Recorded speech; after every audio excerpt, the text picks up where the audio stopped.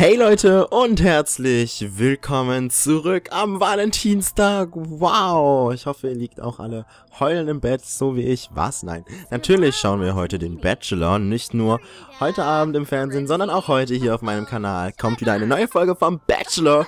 Es wird super, super cool, Leute. Und ja, heute steht auch wieder ein Date an und ich freue mich so. Es wird nämlich auch jemand sein, der jetzt in der letzten Woche nicht so viel Aufmerksamkeit vom Bachelor bekommen hat.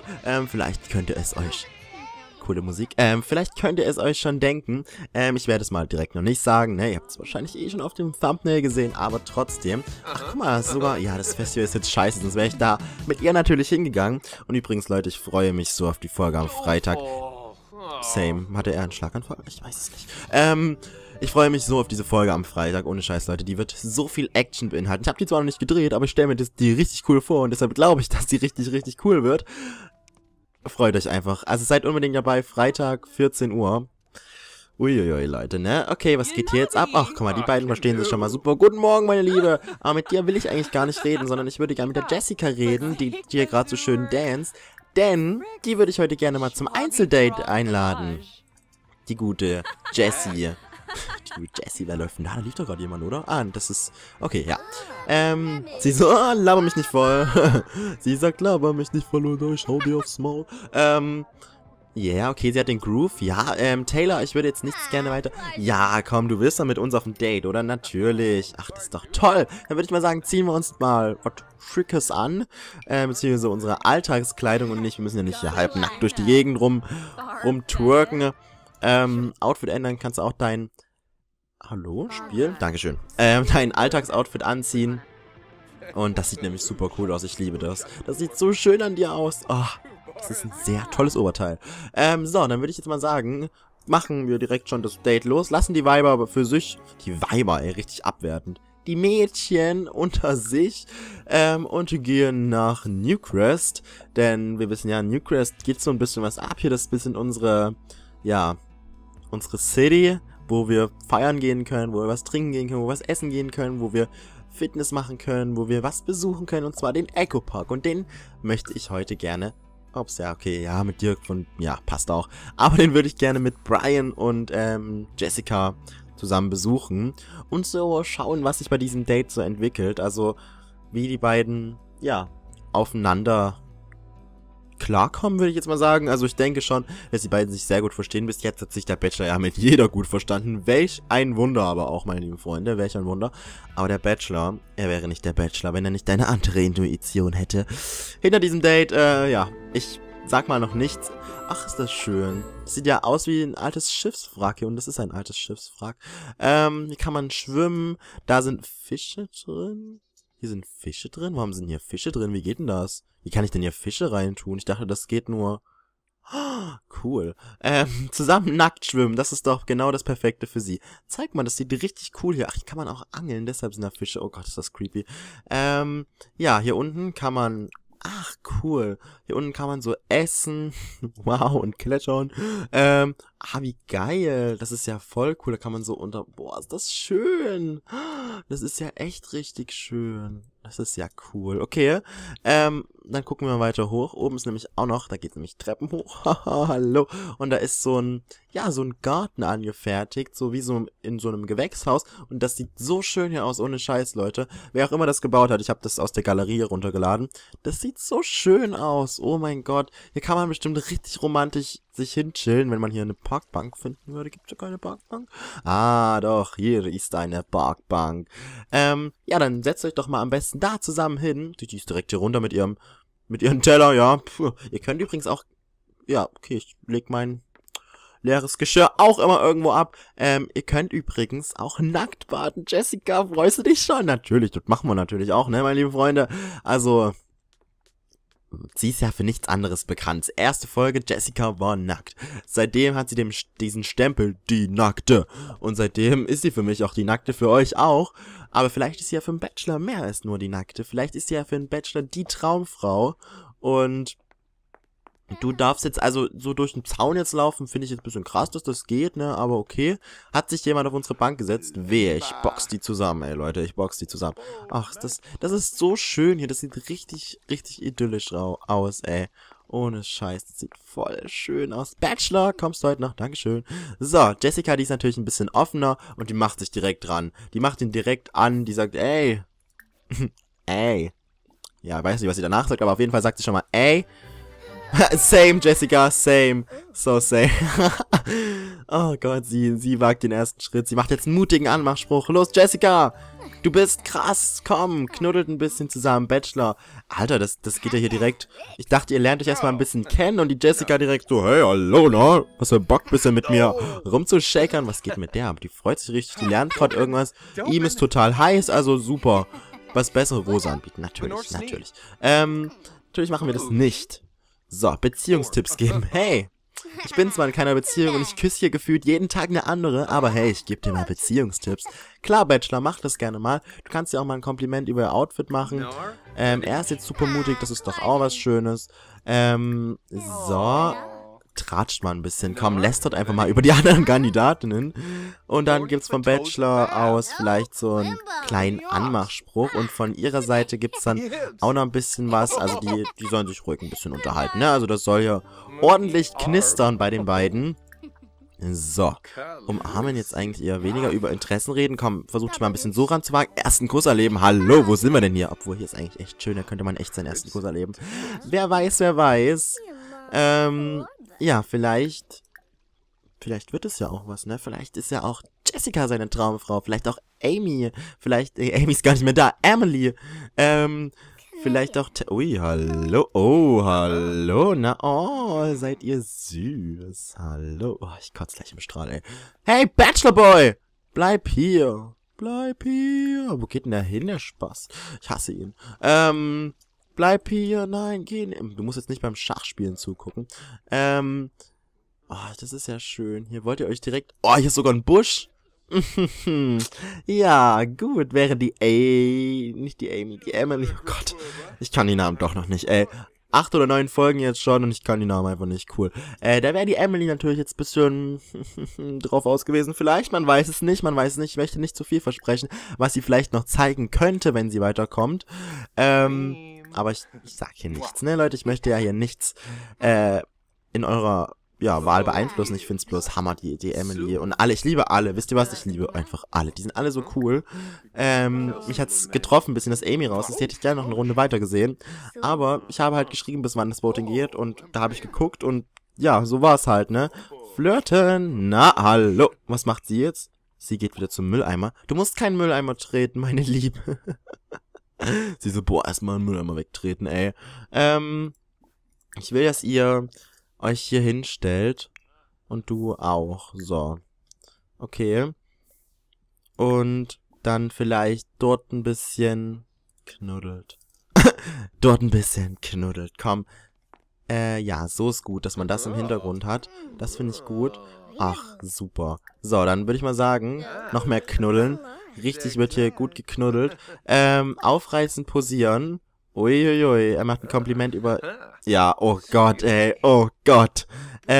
Kompliment über ihr Aussehen machen. Sie wagt sich vielleicht auch mal ein bisschen näher ran, flirtet dann auch von ihrer Seite aus ganz gut. Uiuiui, der Bachelor. Offiziell steht ja, glaube ich, in den Regeln, dass man nicht so jetzt flirten darf als Bachelor, sondern eher von den Ladies aus das Flirten angehen lassen. Aber hallo, er ist der Bachelor. Er kann ja wohl machen, was er will. Aufreizen, posieren. Komm, posier mal ein bisschen aufreizen für ihn. So, und dann wagt sie mal den ersten Kuss. Oh, oh, oh, Leute. Oh, ist das schön hier. Es ist so schön. Das sieht aus wie ein Paradies, ey. Wird das heute noch was? Oh, ja. Oh Gott, Leute. Der erste Kuss. Oh, shit. Und, wie war er? War gut? War nicht so gut? Ach, guck mal, der Bachelor, der fand das richtig gut. Die können jetzt auch schon ein Bush-Baby machen. Bush-Baby. Ein Baby im Busch machen. Verführerisch flüstern. Ach komm, flüstert euch mal ein paar Sachen zu. Oh mein Gott. Der Bachelor ist ja jetzt mit allen richtig romantisch. Oh shit, ey. Und von seiner Seite aus kann es jetzt auch noch einen Kuss geben. Also dafür bin ich jetzt zumindest... Huch, warum gehe ich denn jetzt so weit runter? Oh, Leute, was geht denn hier ab? Oh, fuck, ey. Da geht's ja echt... Also bei den beiden... Direkt Techtelmechtel oder was? Nee, okay, die beiden verstehen sich ja mehr als gut, würde ich mal sagen. Okay, dann würde ich euch jetzt gerne mal ein bisschen hier unten nackt in den Pool. Nackt geht es nicht? Hier sind Kinder. Geht weg, ihr Kinder. Wir wollen nackt baden. Wenn nicht, schwimmen wir halt erstmal so zusammen. Können wir nicht direkt zusammen schwimmen? Ja, wir können bloß Runden schwimmen oder irgendwie sowas. Oder hier hin schwimmen. Was macht denn der jetzt? Was guckst du nur an? Was ist denn hier oben? Nichts. Der Himmel. Aber wenn ich jetzt hier hochbaue, dann siehst du ja gar nichts, weil hier ist ja erstmal eine Decke. Also kannst du da gar nichts sehen, mein lieber Freund. So, ach, ist das schön. Ich finde, das sieht richtig schön aus. Wir machen das mal. So sieht es ja komplett aus. Boah, schön. Richtig toll. Wir müssen aber jetzt so nach unten. So, da schwimmen die beiden. Können die jetzt mittlerweile nackt? Ja, zusammen nackt baden. Hier unten schwimmen so Todesfische, die uns umbringen wollen. Aber hey, ist doch egal. Hauptsache, wir sind nackt. Zieht euch aus. Zieht euch. Und da kommt jemand wütend angestapft. So same. Zieht euch aus. Hallo, zieht euch heute noch aus? Hallo, zieht. Ja, nackt baden, komm. Ausziehen, ausziehen, ausziehen. Tut was für YouTube, komm, zieht euch aus. Wird das heute noch was? Meine Fresse, sind die schlecht. Jessica, ich wähle direkt nächste Folge raus. Oh ja, Bachelor hat's schon mal drauf und los jetzt noch Jessica. Yeah, Jessica hat sich auch ausgezogen. So kennt man die beiden nackt. Einfach so. Überall. Oh Gott, ist das gefährlich. Die schwimmen hier so mit Fischen nackt und nicht unters Wasser, nee, ne? Aber hier sind so Piranhas und Todesfische und, boah Gott, die Armen. Kann ich nicht mal ganz kurz hier runtergehen? So, von hier unten das mir anschauen. Wo sind sie denn? Hallo? Oh Mann. Ja, wow, man sieht hier gar... Boah, ist das schön hier unter Wasser. Wer hat denn das gebaut? Das sieht ja richtig toll aus. Ich sehe jetzt erstmal unter Wasser. Alter. Das ist ja schön. Oh mein Gott. Interessiert mich gerade gar nicht, dass ihr oben nackt seid. Aber hallo, guckt euch das mal bitte hier unten an. Das sieht richtig aus wie ein Paradies. Wer auch immer diesen Park gebaut hat. Ich liebe dich. Ich liebe dich so sehr. Es sieht so schön aus. So, ich komme mal wieder zu euch hoch. Und er geht jetzt wieder nackt raus, hat gar keinen Bock mehr. Du könntest auch hier reinpinkeln, ne, wenn du willst. Also, du musst jetzt nicht extra auf Toilette gehen. Zusammen nackt. Aber du bist doch auch noch nackt, oder? Ja. Oh Gott. Der läuft so nackt an Menschen vorbei, so, hey, na, was geht? Ich bin zwar gerade nackt, aber hey, juckt doch niemanden. Wie sieht's bei Jessica aus? Die muss auch auf Toilette, deshalb sollte sie das schleunigst tun. Die folgt uns hier erstmal so, hey, Teenagerin, Luna, macht sie jetzt diesen Laden hier auf? Nee, dumme Bitch. So. Gott, der geht erstmal nackt. Bachelor, du könntest dir gerne wieder was, also, von meiner Seite, ne, kannst du das ganze Video gerne nackt bleiben, weil Nacktheit, habe ich gehört, ist immer gut für YouTube. Sie natürlich auch. Wo ist sie denn? Ist sie noch nackt? Natürlich. Ah, super, dass ihr beide nackt seid, ey, das ist ja super, ey. Ihr seid echt die nackten, ja, die nackten Tatsachen werden ja auf den Tisch gelegt und, ich will dazu gerade gar nichts sagen. Die sind halt einfach nackt. Und ich finde das super. Ich finde das super, dass sich endlich mal hier Leute wieder ausziehen. Es wurde ja langsam mal Zeit. Die beiden, die fühlen sich richtig wohl in ihrer Haut. Sie kann jetzt seine Hände küssen. Lecker, gerade vom Klo erstmal Hände küssen. Geil. Und ja, komm. Ach, ihr seid super. Wisst ihr das? Ihr könnt ja wieder hochgehen vor die anderen Menschen und die küssen. Nicht die küssen. Ihr könnt euch küssen. Oh, hallo. Bachelor Boy, Mensch, du nackter Typ. So, okay. Ich würde euch trotzdem mal raten, also ich bin ja nicht dafür, ne, dass ihr euch beide anzieht, aber wenigstens eine Badehose solltet ihr euch vielleicht doch anziehen, damit ihr nicht mehr die hässlichen Pixel um euch habt, Mensch, die nerven ja voll. So, und jetzt könnt ihr mal zusammen wieder hier hochgehen. Noch eins hoch, bitte. Und dann hier oben wieder ins Paradies gehen. Ach, es ist so schön hier. Es ist so schön hier. Können die nicht direkt zusammen hier hingehen? Ja, guck mal. Toll. Einfach toll. Zusammen dahin gehen. Ach, die beiden. Shit, ey. Der Bachelor, jede Folge hat er jetzt eine andere geküsst, ne? Letzte Folge, diese Folge. Wow, jede Folge. Aber, ob das so gut für ihn ist, das ist ja wie beim richtigen Bachelor. Der knutscht auch jede Woche hier eine andere. Okay. Naja, aber ich bin mal gespannt, wo das hinführt. Vielleicht wird es noch echt für Streitpotenzial geben, vor allem unter den Mädchen und mit dem Bachelor. Vielleicht gibt's ja noch eine Ohrfeige für den Bachelor-Mensch. Das ist ja dann echt gut getreu nachgemacht. Ja, RTL schickt dann erstmal eine Klage an mich, weil ich das abgekupfert habe, aber hey, egal, Leute. So, warte mal hier auf den Bachelor-Boy und der würde ich jetzt auch nochmal, nee, nicht bitten, Freundin zu sein, Händchen halten. Komm, haltet noch ein bisschen Händchen und steht ihr jetzt richtig? Naja, so schön steht, obwohl, Ja, ist doch egal, ne? Ach, jetzt wird er sich schon wieder so mutig. Ich möchte nicht, dass der sich immer mutig fühlt, ey. Also selbstsicher, nicht mutig, sondern selbstsicher. Der ist immer die ganze Zeit so im Struggle. So. Oh, was ist jetzt? Hasst sie uns? Nein, sie hasst uns nicht. So. Rose anbieten. Ich glaube, es geht los, ey. Mir wird keine Rose angeboten. Er will ein Techtelmechtel mit jemandem. Okay, Bachelor, okay. Wir wissen, wo deine Absichten langsam hinführen. Ja. Oh Gott, Emily wird die, glaube ich, auseinandernehmen, weil die auch geküsst hat. Und von Taylor sagt, denke ich mal, gar nichts zu Hause. Sie wird nicht sagen, dass es einen Kuss gab, sondern sie wird einfach bloß sagen, hey, ja, war ganz schön. Wir waren ein bisschen essen, ein bisschen chillen. Kommt die jetzt mal wieder? Ach, jetzt müssen wir da noch folgen, ey. Wo sind wir denn? Hey, stehen bleiben. Wo gehst du hin? Nein, bleib hier oben. Ach, ich hasse sie so. Warum geht denn die jetzt da runter? Du musst doch im Paradise bleiben.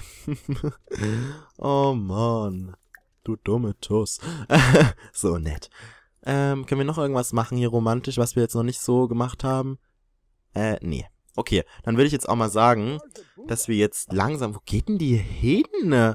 Wo ist denn die überhaupt? Was rennen die weg vor uns? Die so, Hilfe, ich werde vergewaltigt.